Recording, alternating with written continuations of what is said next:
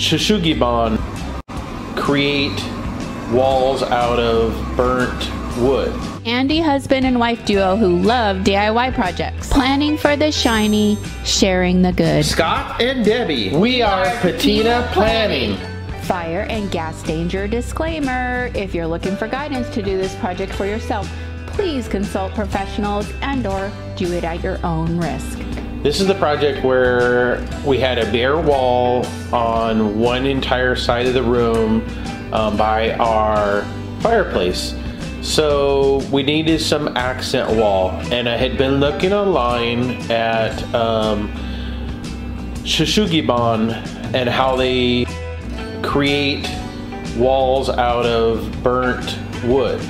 So after watching a few different projects, I decided I could try this on my own. Purchased this 50,000 BTU burner from Home Depot and commenced to burning wood. Found out it burned it really well. Too well, I had to find out how to scrape it off afterwards. Oh, I thought it was going to be all black. No. Okay.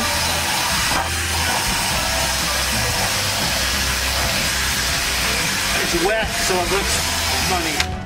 So I purchased some scrapers and parts for my drill to attempt to scrape that off. I used some manual scrapers, stuff with my drill.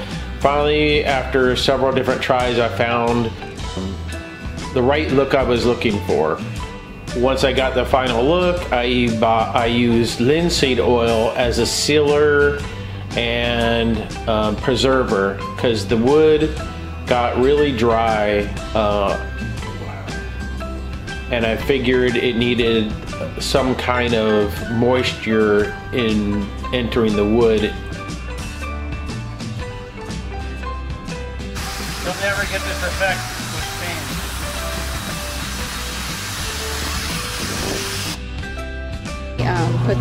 Sprays the water so that it cools it down. It makes this go.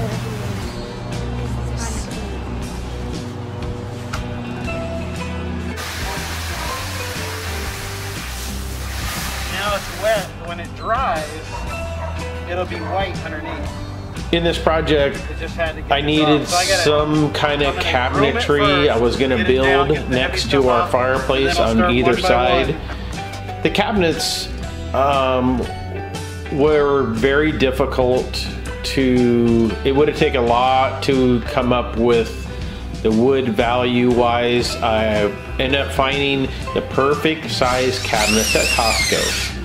They were the perfect measurements and style and color and everything to serve as built-ins on our fireplace wall. Part of the project was putting a mantle up, and I ordered from Home Depot right size mantle we were looking at and did the same application of burning that mantle, preserving it, and installing it. And the final part of the project was running power and AV equipment to the TV mounting behind where the TV is going to mount. So I ran wires through the studs in the wall, so there's power behind the TV before the wood got mounted. This was very beneficial after putting the TV up, so there's no wires, there is not any wires running along the wall. It's all internal.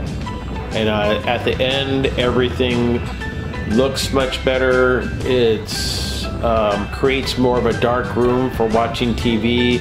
We mounted LED lighting behind the back of the TV, which can be changed color-wise and intensity. So while we're watching movies, we can have backlighting for the TV. And finally, we put in a sound bar for surround sound.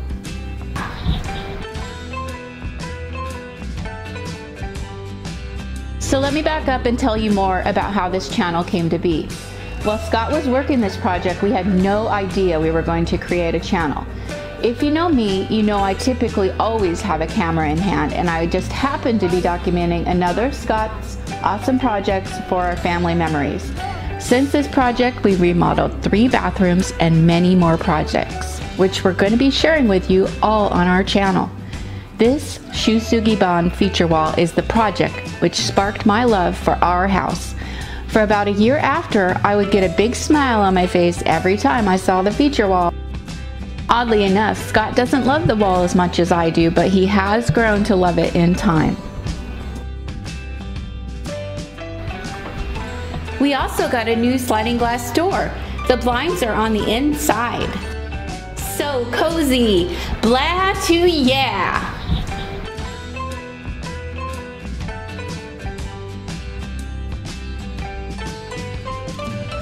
There you have it. Our first ever patina planning video is complete. Thank you for staying and watching to the end. If you like this video, give us a like and subscribe. God bless.